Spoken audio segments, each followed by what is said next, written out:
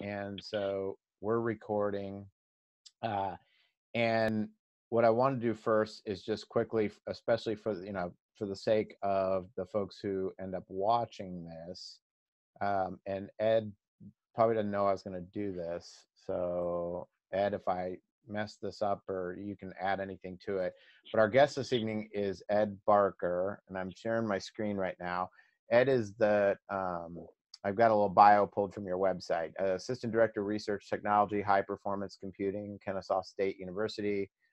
Graduate student at Georgia Institute of Technology, School of Public Policy in the Ivan Allen College. Founder and president of the STEM Leadership Foundation. Director of Kell Robotics, and Kell is a first robotics competition team, first Hall of Fame team as of last year. They received the Chairman's Award at the Houston Championships. And primarily, just very briefly about Kell, is that Kell's, and Ed, you can talk a little bit more about this too, is that you're an FRC team based out of Kell High School in Marietta, Georgia. I wanted to kind of enrollment there. I wanted to mention this is right around 1559 or 1560. For those of us in Indiana that end up watching this or take part in the call, I'll give you an idea. Kokomo High School, which is home to Team 45, is 1630 enrollment, and then Franklin Community High School is 1590. So that kind of gives you an idea of what the size of Kell as compared to the other schools here in the state of Indiana, and also with Kell, I put on here just also so that folks could see. This is a school that does have, a third of their students are free and reduced lunch. So when we look at Kell being a top-end chairman's team, this is by all measures, this is a high school that we have several high schools in the state of Indiana, and some of our teams are based out of schools that are just like this. And so I think it's fantastic what they've been doing. One of the things here is the team has started a record-setting 25 first robotics teams in Georgia and South Carolina. That's why we've got Ed on the phone. And a third of those are in Title I and underserved communities. So with that, Ed, please, if there's anything else that I missed, go ahead and add to it, especially about yourself and or Kell would be great. Well, the only thing that was missed was, because it wasn't on the website, is that don't let the fact that I'm a graduate student fool you. I'm 62 years old. I'm not 26 years old. So I'm an old graduate student, so I've been around the block. But no, I think that's about it. I will say, I've always tell people when they ask about what kind of school Kell is, or they're a magnet school or something, I say they are the average American high school. I mean, they're so plain vanilla average. It's crazy. Well, and I think that's what I certainly didn't want to put. I hope that you didn't think, or anybody else ends up watching this or listening to this thinks that I'm putting Kell down. I think that that's the great thing about what you guys have been able to do, is that you are just a there's it's not a specific STEM school. It's not a private school that you have to apply to get into that's specific to any one thing. It's a public high school, like many of the ones that we have here all over the United States and in Indiana. So so I think that what you guys have been able to do there with starting other teams, I think that's what I'd like to maybe kind of shift to now, is when we talk about starting FRC teams, and we have Jim Langfelt on the call as well. I'll unmute him here in a few minutes to talk a little bit about how Penn has helped. We also have another team here in Indiana, Castle. They're a third-year team down in the Evansville area. Lyle Oxley, their lead mentor, couldn't be on the call tonight, but I can talk a little bit about what Castle's been able to do in terms of also helping us bring some teams on to last year and helping again this year with a few. So what has been your guys' approach at Kell to start all these FRC teams? Has there been one trick? Has there been one pitch? Is there, so if you guys could just talk a little bit about how that's happened. Well, I think the easiest way to understand it is put in historical context. This is my 14th year. So when I got in, Georgia was really tiny and most people didn't know what robotics was. And it kind of looked at you kind of funny. But, you know, we did a lot of outreach events. And so when we did our outreach events, it had multiple purposes. One was just name brand recognition, just to get out and excite some kids. You know, if 10,000 people would come by and we can meet 2 of the right people, you know, they might turn into sponsors. Inevitably, you start some conversations with some people that might be interested in how do you get involved in this. Then we'd have to follow up the lead, maybe visit the school, maybe invite students from that school to be on our team this year.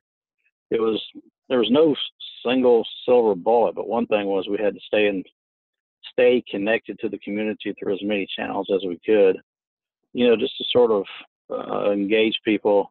And anytime you're doing an engagement, you're actually doing multiple types of engagement. I can't overemphasize that. And you're network building. So, you know, you build that network, you have these conversations, and you take some chances, and sometimes you go and strike out and don't get the team started. And sometimes you get it started. We actually had our own space for a while, and we'd actually have some teams, probably half a dozen of them, incubated right out of our build space. Students from other high schools in the district, you know, were on the team, which eventually developed their own teams. There was no silver bullet here. It was just a lot of slugging away. Okay, so when you guys were doing these outreach events, and you mentioned, you know, finding the right people or talking to the right people, so when you're a lot of teams in Indiana do a lot of great outreach, going to community fairs and festivals, or going to other places, traveling around the state, or even Chicago for big events. Did you have a system for? I mean, I don't want to overthink it or over engineer it, but were you getting people to sign up for emails? Were the students engaging folks, and then, you know, how were you tracking these people back down? Actually, the way conversations work, whether it's team development or sponsor development, is, you know, the kids, you might be running the show and working with the little kids or doing whatever it is, and I'm kind of standing around just having conversations with adults and just sort of almost politicking, kind of working the crowd, just chatting things up. And, you know, you might talk to 100 people and 2 of them are strikes. You know, you actually, you know, you get some traction on. I will tell you, the climate has changed a lot here in the past few years. You know, when I started, nobody knew what robotics was. It seems like everybody does now. There are a lot of teams out there doing a lot of outreach. And I think some of the teams in Georgia's gotten a little complacent in that and probably need to step up their game a little bit more just to sort of keep things moving. We volunteer for like statewide science Olympiad, you know, competition is at Kennesaw State University. You know, we have students volunteer to just to help there. Sometimes we bring the robot. Sometimes this year is the first time we never bought a robot because it rained. But just that constant social engagement with educational leaders, you know, like from the school districts that are in at this thing, you know, it builds a network of people so that when somebody says, hey, I got a question, da-da-da, and they'll say, oh, I know this guy, Kell Robotics, da-da-da, and the conversation continues. You know, the networks, the sociology of it, I think is important. Yeah, you know, we like to look at the robots and stuff, or some people do. I'm more worried about the social connections and just building the networks, just like you would in the business or any kind of entrepreneurial organization. Entrepreneurial is a big underpinning to this thing here. So I noticed in the Hall of Fame information, besides the information about how you guys had started so many teams, your team is also working on STEM educator work with the state. Yeah, and the team, there's a whole PhD right there. But the way this thing started was, I remember sitting in the stands at the championship 10 years ago this spring, thinking I got to figure out how to institutionalize this thing, and which meant really trying to figure out how education works. And it took me years to figure that out. But one of the things that I knew had to happen is we had to develop a network of people we could talk to that had influence. Now, I'm an old guy, 62 years old. You know, yeah, politicians hear that all the time. Some old guy just calling up complaining. But I'll tell you what, if you want to get into somebody's office, get the kids to be the spear of, the point of that spear. And you set up, your presentation, your meeting, your briefing. Politicians love to talk to kids, and then, you can be there with them and really make sure that you're landing the right kind of message and you're building that network. And we started doing that in 2009 with Governor Perdue. And then we called up the congressman and said, hey, we'd like to come see you. And they're kind of, yeah, we just got to the governor's office. Okay, you're in. And then we called the senator's office and told them we just got to the congressman's office, and that just snowballed into this giant set of dominoes. But the trick was to go in and try and figure out, in the early days, we were kind of explaining what robotics was about. Over time, we got much more refined and focused on figuring out what the real problem is and what the ask needed to be. So just to give you an example, we met with Senator Johnny Isakson in 2010 and built a great relationship with him in 2010. 2015 comes around. The ESSA bill was in the House, another version was in the Senate. And I think it was the Senate bill was broken. It cut out all the money that was intended for FIRST. So, okay, Senator, we had a conversation in 2010, October, whatever. Here's my notes. Here's what we talked about. We had a conference call with Washington and Atlanta and say, this is what needs to happen in the ESSA reconciliation. The bill went to committee, came back out, hour away. Now, so the bill came out right. The authorization came out right. The preparation is still not right. So we got to go back and work on that. But a bigger point is, over time, we built this network of people. They're all talking to each other. And when they start talking about education and robotics, inevitably they say, hey, this Kell Robotics thing, da, da, da, da, da. You got to be in the game. You got to have that brand recognition, which is, it's work. But yeah. Okay. Well, no, that's great stuff to hear. I know I was able to attend the National Advocacy Conference last year, and we have some Indiana students attending this year. So it's a step forward in the right direction for advocacy. We do have some teams who have started the process statewide here. We've started to engage local legislators to get to competitions, to learn more about FIRST. We just had a budget year. We're on a biennial budget. And so, right. So now I think what we're hoping to do here now is lay the foundation for the next budget, the next biennial budget, and start to look at some different grant programs and things like that. So so it sounds like in terms of team growth, you guys were just out there, just actively pursuing schools, trying to incubate. I like this idea where you had students coming in and you incubated a team out of your shop and sent them back off. It's sort of like a foundation might incubate nonprofits. I think that's a very good way to do it, is the incubation process, because at that point you got the students bought in. And when the students get bought in, they can start dragging their parents and teachers in, and that makes it a lot harder for the district or a school to resist it at that point. So did you face any problem from your school district about incubating, like having kids from other schools in your shop doing this stuff? We have to get into economics to get into that one. In 2009, the economy crashed in September with the Goldman Sachs thing and all that. They were laying off thousands of teachers, and everybody was crouched down in their foxholes, nationally, and teachers, it was a big mess. And then by 2011, we wound up moving out of the school. What happened was they cut down so many personnel, and so they had like one auditor to audit like 110 school accounts for the clubs, and they came around on a 5-year cycle to Kell and says, okay, see this drama club, pizza, whatever, $200, and then we're running some monstrous giant budget and money's thrown through FIRST and everything else. So like, we came and figured this out. We don't know what to do. And so long story short, the county just said, got their law firm together, and we worked out a deal where we're separated from the school, preserved all assets. And by school policy nationally, if you disband a club from a school, the school gets all the property. Well, they gave us all the property, all the tools, all everything. We took everything, including the brands, logos, and images.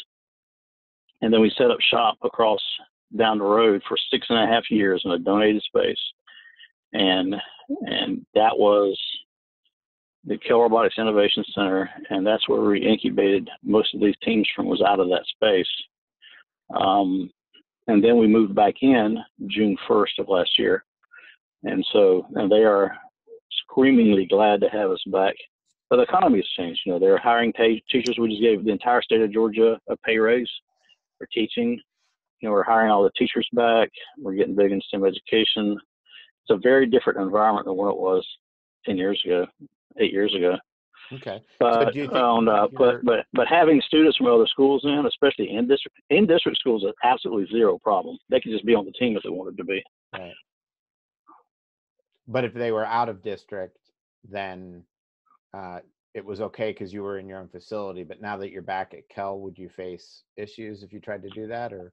Well, I wouldn't put it on the nightly news right now. But as part of us moving back into the school, we grandfathered every kid that we had, homeschooler, Wow. out of district people, the whole deal. Okay. I told them, says, you know, they didn't press me on it. I said, over time, I'm gonna reduce that. Okay, we're gonna start unwinding all that out of district stuff. Okay. But no, they were glad to do it. Of course, we had a little bit of prestige coming with it too, so nobody argued with us. Sure. Well, that makes sense. Well, no, and we have some community-based teams here in the state. The community-based teams certainly have a little more flexibility, and then really our school-based teams. We have some that do allow homeschool students in. Some don't. It's just kind of a mixture. So really, it's just kind of there's no statewide policy. It's just kind of a district by district policy decision. Same thing in Georgia. There are people that are pushing to make it a law to allow homeschoolers so that people can play football. Oh, okay. Yeah, I guess it's a nice thing that it's a district by district policy, but yeah, I don't really have any judgment either way. I just I know that it has created some community programs that are mostly homeschool cohorts. And then we do have several FTC programs that are homeschool cohorts that do really well. It's more conducive to their numbers and things like that. So, well, is anything else in terms of the FRC growth? Well, that you could, in terms of advising Indiana teams, are there some things that they could do like this summer, this fall, besides kind of, they're going to be out there doing some outreach. And so one big piece of advice that I'm taking away from this is, while you're doing outreach, yeah, have the kids showing off the robots, be supervising, but be looking for and trying to make connections and start trying to get those folks to either visit your shop or learn more about FRC and somehow get them so make connections at these events is, I guess, the big takeaway for me. But are there some other things? Well, anytime the network building is constant, it's network building with other kids and have them engaged either on the team or around the team or somehow visiting the team so they can kind of start getting comfortable with it. Same thing with adults, whether they're educational leaders, local leaders, or business leaders. Just that building that social network is important. But I think what's more important than anything is that these people understand, at least the adults, need to understand the why. A robot is a robot is a robot. Okay, it's a machine. It's not a technical. FRC is not a technical training organization. FRC doesn't build robots. FRC builds people. Okay, and I was sitting in a restaurant 2 days ago, and I saw something on Fox Sports or something like that, on the Fox Sports channels, and they was talking about the science of sports or something. I don't know what it was. And a thing came up. I think it was an NCAA thing or something. And something like 82 or 92% of business leaders, of effective business leaders, were on a sports team in high school or college. But what they're talking about here is the ability of students to work in teams and work with other people.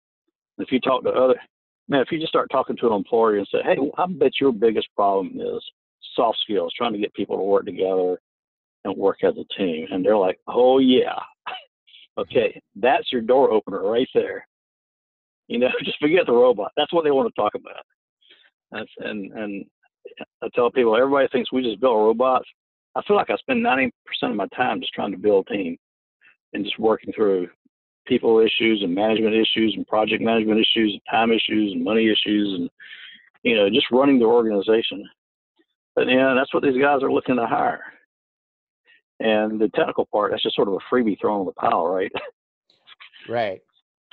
Because the technical skills that whatever company they're going to go to might be different than the technical skills they learned at first, and the company can teach them that. What they'd rather have are young people who show up who have all the other things you're talking about, the project management, Yeah, that how to work on a team, how to work in a diverse and inclusive environment, right. how to problem solve without screaming and yelling, and Yeah. I want to jump to another subject. I'm in Horry County, South Carolina right now, which is the same county with Myrtle Beach. There's an old historic team here, but the next two teams that were started, I came here and started, and one of them was in a high school of maybe 400 people. It's an FRC team still there. And the other was in sort of a career academy of maybe 700 or 800 people. That team's still there. So you're talking about the size of the Indiana schools. Yeah. But one of the things those two schools did was they also drew students from surrounding high schools in the county, which there's only maybe 6 high schools in the whole county. But I think the county has like 5 teams now. But yes, it did work in the smaller schools because the businesses were behind it, and it was important to them. And they figured it out. It works. Have they done okay in terms of mentor recruitment and retainment? I think they're doing okay. Yeah, I think it's been very stable as far as I can remember. All the names that I know are with the teams are fairly stable. Have been for 10 years, 8 years. Money's been okay. I know a couple of them's won the regionals a few times. That's the Palmetto Regional. Well, that's good. Yeah, so they're doing all right. And you're talking about a high school that's got 400 people. That's and we do have a few here in Indiana that do compete at the FRC level that are right around that, and a couple that are less than that. Year to year might what I do tend to hear from our teams, the thing that they are most concerned about is funding, but second, right up near it, is mentor recruitment and retainment. And I would say that's honestly probably the bigger deal over time is having a really good solid base of consistent mentors that can help, especially with some team growth. If you don't bring in some extra mentors to kind of balance out that mentor to student ratio, it can be really tough dealing with the issues that you talk about. Yeah, the mentor issue is really the biggest hurdle. I know money is a struggle, and I don't want to dismiss the money, but if you can get out there and explain the why and the impact, and how this program really differentiates itself from other programs. It's not just a skills program. Nothing wrong with just a skills program, but we try to do a little beyond that. You look at your marching band programs and your basketball and your football programs and stuff, once people kind of understand it and get bought into it, they'll find the money somehow. Seems like they always do. Right. With the right organization in place. And a lot of those have been around a long time and have solid parent organizations, booster clubs.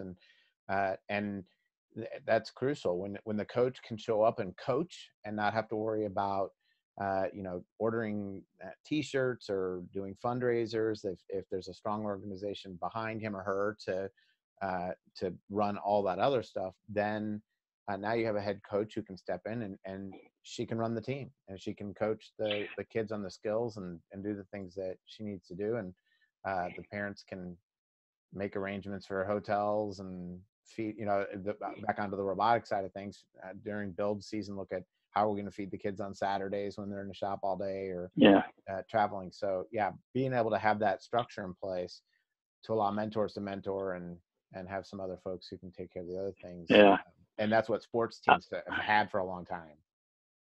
I don't want to dismiss the challenges of finding money and making money happen, but I just finished 14 years. I'm just going back thinking through this. I've had new parents come on board and say, "Oh, we need to do a fundraiser or something," and I'd have a meeting, and I'd tell them, "It says if we cannot explain what we do," and this goes back to the Dutch line, this goes back to the Harvard videos shared with you. If we can't explain what we do and raise the money that way, then I'm going to retire from this. And we have only done one fundraiser in 14 years, and it may have been the only fundraiser in 16 years of the team history. And actually that was imposed to us my first meeting I ever went to as a mentor. I didn't realize it, but I was getting sucked into the head mentor. But our main sponsor, General Electric, came in. They used to give us $7,500 in those days. And the guy says, we need to have a fundraiser. We got to raise some money. And he's like, I don't know where we're going to come up with $7,500. So the GE guy says, let's do a car wash. You want to do a car wash? Let's do a car wash. Oh, and he looks at his watch and says, I got to go to a meeting, and he leaves. So I was like, guys, what do you want to do? Like, I don't know. We can't raise much money at a car wash. I says, your lead sponsor just asked you to do a car wash. So we did it. We made probably $75. And then the sponsor gave us $7,500. But, it was one of those teachable moments. It's like, you got to meet your sponsor in the middle, except the middle is kind of off to the side, like a long way off to the side.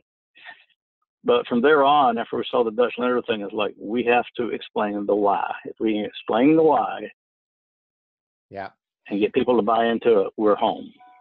Well, and I think that's one of the things I've tried to share out. I'm going to be sharing out a lot more with our teams, and hopefully get them to share with their students.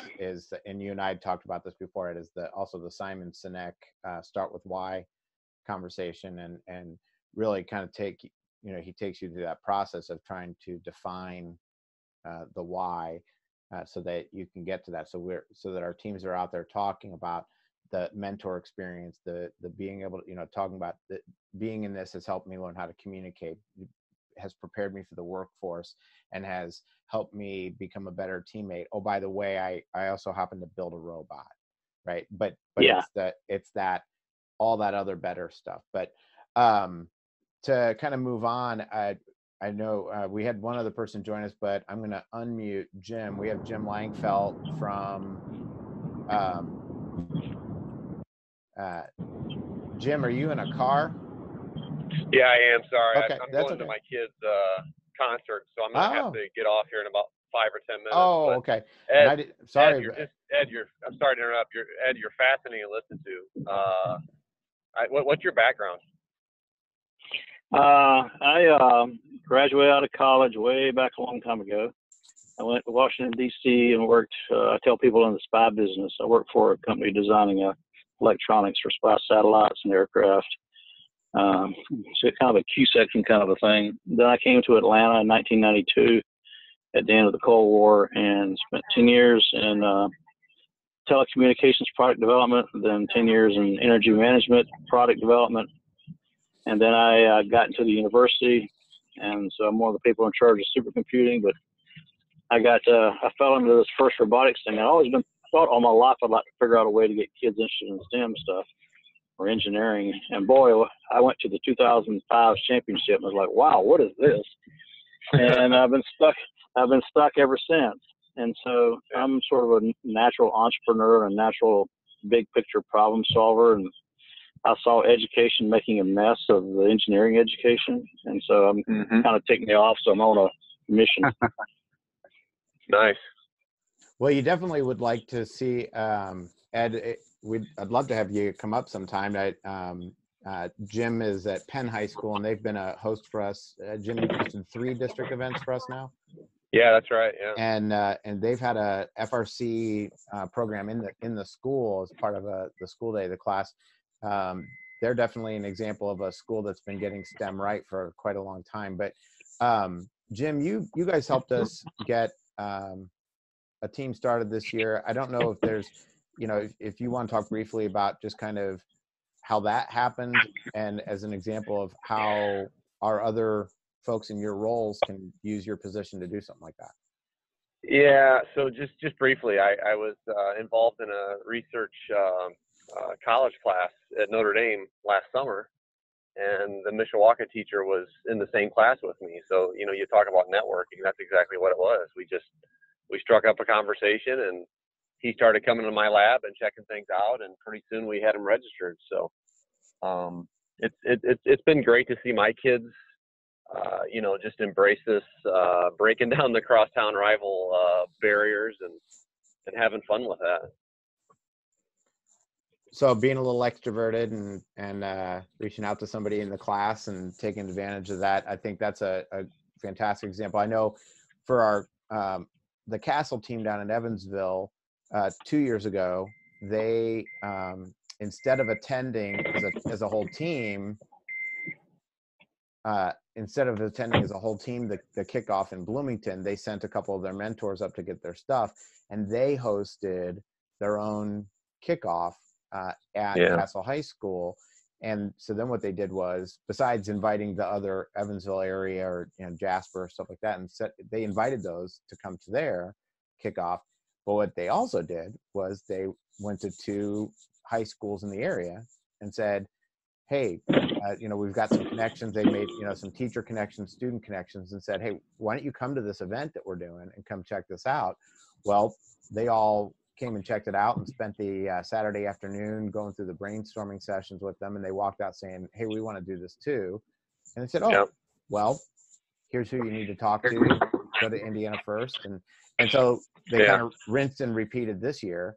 And so I know several of our Indiana teams do their own kickoffs because it's not always real convenient, and also because the live stream now has made it it's a little bit easier for the schools. They don't have to get school buses and field trip permissions. And so, I mean, Chris, I mean, you know, my main takeaway listening to Ed is it's just about changing that conversation. You know, I mean, for the first 15 years I did this, it was all about the robot, and you know, it's been the last 8 where I've just finally been able to shift the conversation with parents and mentors and sponsors around the whys of, you know, what this is all about. So I think as a group in Indiana, I think in Indiana, we've just got to do more about shifting this conversation. So I don't know what that looks like, but that's one of my main takeaways listening to Ed. Well, I got this is Ed again. I got a speech I've been running around giving town recently. I need to get it recorded and put on YouTube. It's about 30 minutes. It's the kind of a thing that you'd give to a Rotary Club or some group like that. And, you know, 90% of it's all about the why and the impact. And, you know, we barely talk about the robot. It's, you know, and all the changed lives. And I try to present in a way that's just really fascinating and interesting. And people just get really engaged by it. And I'll tell you, and I'm not ready to put this on a billboard yet, but I was asked to join this Rotary Club after I gave the speech, because they're looking for people, because they're a service organization. It's not a business organization. Right. And the town there in Ackworth, Georgia, has partnered with Selma, Alabama as a partner city. The Rotary Clubs has partnered to do social change in Selma, and Selma is about 50 years behind everybody else. And then the question came up, how can we get some robotics teams there? So you know who they tapped for that. And so I've been having conversations. I had a meeting today on the phone with Hunter Blackman of Atlanta and some other people, trying to figure out how we can organize an effort to do something in Selma. Now, there's 1,000 towns like Selma in the United States, but the Selma is a symbol, you know, of social change. And, you know, that's a big why right there. It's about as big as it gets. Yeah, for sure. Yeah, hear me? This is Grant up in Mishawaka. Oh, good. Grant Carlisle. Hey, Chris. Yeah. Hey, yeah. Thanks for joining us. Hey, Jim. Hey, Ed, I'm up here in Mishawaka. Just wanted to take out another opportunity there that I'm hearing about, kind of serendipity for mentors and adults and judges, parents alike. The Mishawaka team that Jim helped start, it was neat to see as the teams that were already established, Penn Robotics, the one that Jim leads, as Jim was around helping out FLL and FTC events, and his team was out doing community outreach, and they were meeting other kids from other teams. Well, that also created this opportunity for serendipity for other teams, like the Mishawaka team that he helped start. They were there. And so those other events, when an FRC team goes and helps at an FLL event, whether it's to judge or to literally just set up, all those adults there are opportunities for sponsors or judges an FRC event, or they could help start another FRC team. They're at the event.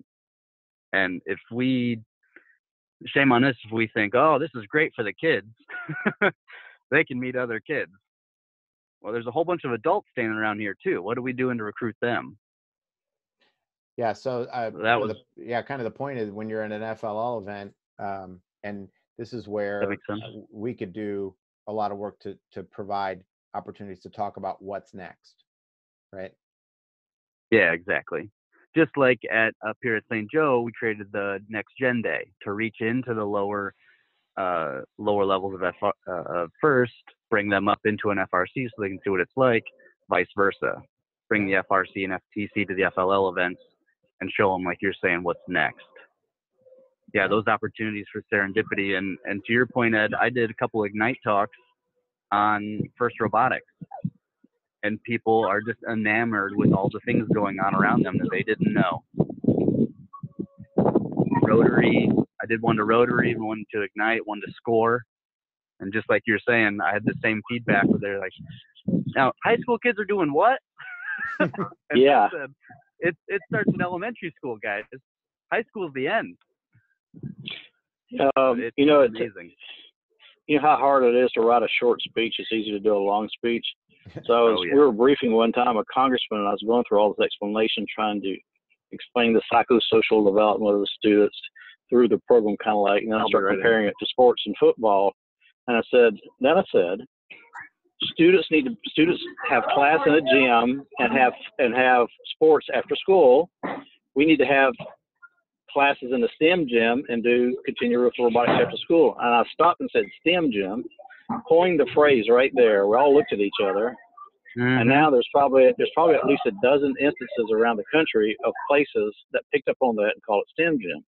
So about 2 days ago, I was meeting with the regional director in Georgia, and we were talking about the comparison and volunteer experiences between different states.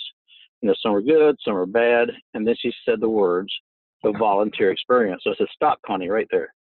Say that again, volunteer experience. So just like how you have STEM gym, coin that phrase right now, volunteer experience. So when you think about how you handle volunteers, think about the volunteer experience that they're going to have so that they become activated and they're dying to come back and do it again. And they want to get all their friends in. The volunteer experience is like the experience you'd have when you went to the World Series ball game or the Disney or whatever. You want to have that energy and that feeling as opposed to, oh, here's your job, here's a clipboard, get to work kind of a thing. Yeah. Well, and that's all part of the social network. That's the social fabric. That's the social network. And that's how we activate all this and get value. Yeah. Hey, this sounds to me like synthesizing. Meeting, but, Jim, thanks for being on. Thank you, Jim, so much. And Ed, I really hope I meet you someday, Ed. You're fascinating. So. Thank you. I'll try and get there one day. Sounds good. Thanks, Jim. Bye-bye, guys. Bye. Yep. Yeah, as we about 10 minutes or so left to the call, one of the things I wanted to share that I'm going to put out on the recording anyway is that there's a Google Drive folder that I've created that I'm going to share with the lead and alternate mentors in Indiana that those of you who two of you are just on the phone, you probably don't see this, but I'm showing this now, that it's a series of recruiting documents that I've used when meeting with either school administrators or principals. And these are things that I will be updating and pulling out as they get out of date. I've just updated with some of the new branding stuff with First Rise and Infinite Recharge and things like that. That sounds great. And it's good stuff. Some of it's some of the higher level stuff that gets at the why, the and some of it's specific that kind of is more about budgetary type of things, like here's the startup costs, and then some of it's more generic that teams could just they could run off a couple copies and take with them to a meeting, or have with them at an outreach event to share with folks. So yeah, so that's going to be, I just shared that. I'm going to stop sharing that.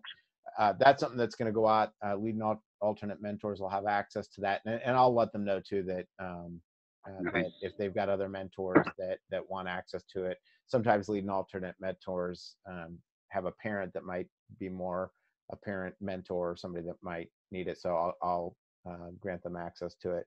And then, like I said, I'm just going to move stuff in and out of it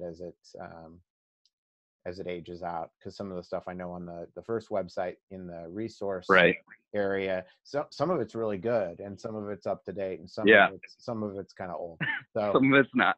Yeah, and that's all right. I mean, I'd rather them focus on getting other things than some of that, but definitely there are some good resources there too. But anyway, so that's it. I don't know, maybe just a couple of minutes, last few comments. I know, Ed, we've talked about advocacy. You guys have done a lot in Georgia.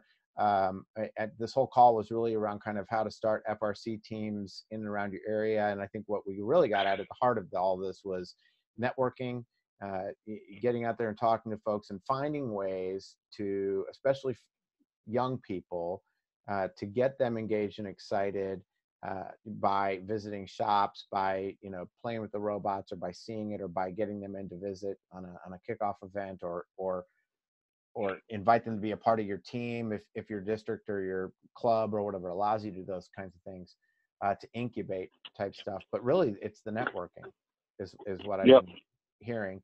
And then you guys have also worked in Georgia to move first into the role of being a CTSO, which is the same level as FFA, and several other positions like that. I guess maybe just, I don't know if you can talk a little bit about how long that's taken and what that process has been like. Well, it was sort of a game of intergalactic chess, but we did our first local briefing in September of 2009, and they were really more informational briefings more than asked, but we kept getting better at it, and I kept getting better at it, and then that's what led me to actually joining the policy school at Georgia Tech. It's like, I can learn a lot more about this. And one thing that I've really learned from the School of Hard Knocks, and again from the policy school, is that the biggest problem I think most people have is lining up the correct ask with the correct decision maker. I don't want this to come off and sound like I'm knocking the National Advocacy Conference. But there's a big effort to go to Washington and learn how to advocate and that kind of stuff, and that's great, and I haven't been to the thing. But walking around, there's a lot of things that people might ask for walking around Congress that they don't have the legislative authority to manage. But the only thing that they can do is ESSA, Title 4, Section 1 or 1A, I think. Most of the action, everybody thinks federal government's a big dog. They're not. They're a yap dog. The big action is in the state level. And even at the state level, trying to figure out whether it's a legislative ask, a governor ask, Department of Education ask, or a local district ask. That takes some work to figure that out. And you might wind up with multiple asks at multiple levels, which is really how it works in real life. So lining those asks up, but to get the CTSO thing, it took about 2 years of laying out some dominoes. And I actually me and another guy met with a very big player in state government, and we're trying to lay out what we're trying to get to. He said, okay, you need to meet 3 or 4 people that he laid out and get to know those people. And we did that. And then we met another person, which was part of one of the largest manufacturing employers in Georgia. And we started a team there, and then we went to St. Louis. And he's like, Ed, we got to get this thing fixed. And we're calling the lieutenant governor from St. Louis, setting up this meeting. So we came back in 2016. And at 11 o'clock, we finished the meeting on Friday, the 13th of May. And I can remember that because it's 13/11, the 13th day of the 11th hour, 13/11. We had it all lined up. Everybody had the same voice. The lawyers had it all figured out. We got it all done in one meeting. made Georgia the first CTSO in the country to support FIRST. So, but that took about 2 years of work of social network building and getting some people educating and getting the ducks in a row. Okay. Now, the advantage every other state in the United States has right now, anytime you go to these kind of meetings, they always say, well, what's the other states doing? Okay. To that date, it was zero. Right. That problem doesn't exist anymore. Now you can say, Georgia's doing it, Right. and they got 1,000 teams K through 12. Wow. Okay. And there's statistical data that shows, we didn't have, some of those teams existed with CTSO, but what happened was there was a significant uptick in teams on that in that next program year, next academic year. But again, it was to the why, it was the political connections out in the political poll. A lot of policy is about building consensus. Most people think policy is about going and like asking your parents for a raise in your allowance. That's not the way government works. The way government works is it's hard to get things done because you have to have the consensus of a whole lot of people. It may or may not be the legislative body, but rarely does somebody do something on their own. They're going to want a lot of support from everybody kind of in their space to say, hey, what do you think? You think this is a good idea? You think this is going to work? Does that make sense? No, it makes absolute sense. And yeah, you're that right. makes a lot of sense. It is a long process. And I think that's, I think we're in a good spot right now because we just had a budget year wrap up. This wouldn't have been a good year for us to try to do things. But now that we've got this, year and a half, 2 year to start laying the groundwork, we have a lot of opportunity. So because we haven't done a lot of state level advocacy here in Indiana, I say we, I mean our teams, we've had some do a little bit. It just, to me, instead of saying we haven't really done any, to me, it's more, we have a huge opportunity to do a lot. So I got something for you to think about. That is definitely true. I got something for you to think about. A couple of weeks ago, I wrote a policy memo to the governor of New Jersey on behalf of some teams up there. I don't know if they presented it to him or not. I know they had a meeting scheduled with their policy advisors. As the policy advisor, you got to get all the policy advisors bought in first, really. Well, maybe not first, but you do have to get them bought in because they're the people that really make things happen. So I was explaining to them, says, you guys sound like you're just going to go in and say, I want more first. Well, that's great. You know what? There's a line of people at the governor's office. That's all they ask for all day is, I want X. right. Okay. You got a horse trade here. It says, dear governor, you have a big HR problem, I think, if I have my guess right. You need STEM workforce and you need STEM teaching workforce. Guess who's got both or can provide both? We can, but we need help. Right. So, yeah, it sort of becomes transactional. So I love that positioning. Right. And so I've run the numbers nationally in every state. I know what the teacher production is.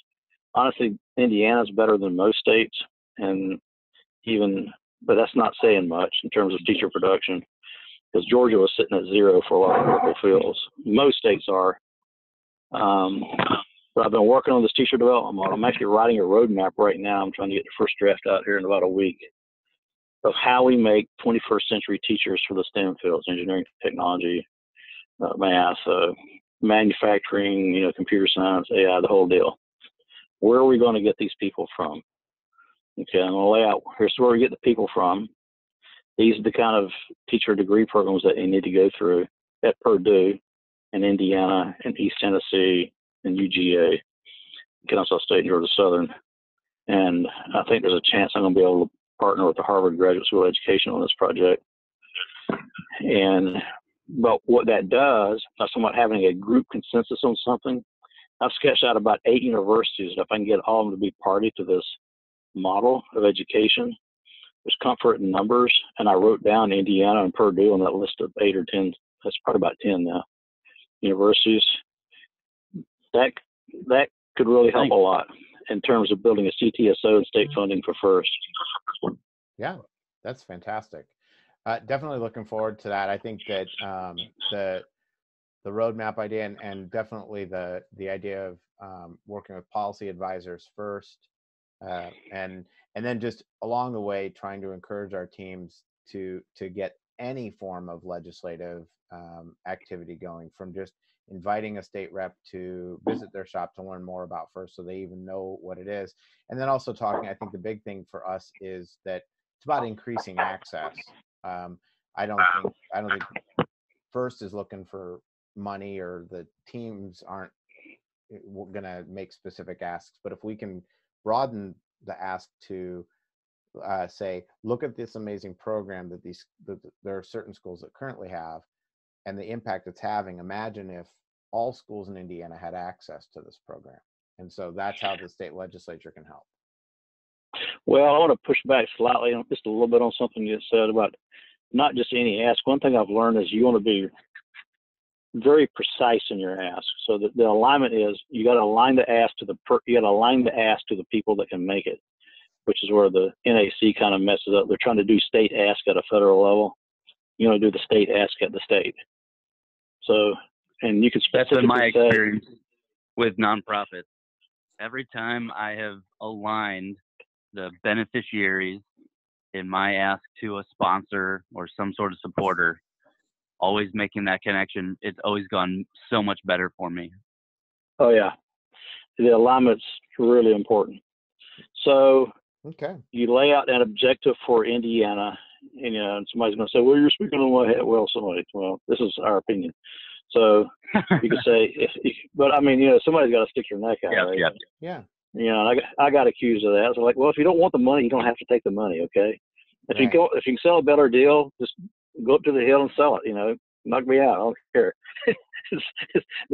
but what we have to have is, if you can't go and just say, just please help, because you know what?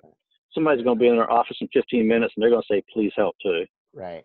Yeah. So there's this thing called the art of the, right. There's this whole thing that we have to learn how to do, like a tech, called how to write a policy memo. We identify a problem, we analyze it, we write up a very short, concise, here's what it's going to do, here's what's going to be the impact, here's what it's going to cost, and literally they have to be able to turn and hand this to one of the policy people and say, go execute that line. Yeah. So I went to the Dome, and 5 days after the inauguration, by Lieutenant Governors, and we had 4 bullet points, and the 4th one was there just for completeness. I already knew they were going to do it, which is the pay raise. But the other 3, they looked at it and said, okay, execute every one of these. Now, we didn't get them all through the legislature, but it was directive, execute these 3 line items. Well, I can't thank you enough for your time. It's 8 o'clock. We're going to keep this to an hour. Ed, thank you so much. I want to thank Jim Langfelt from Penn 135 joining us and talking a little bit about his experience. Grant, thanks for being here.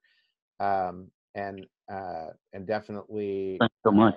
Yeah, this has been a fantastic conversation.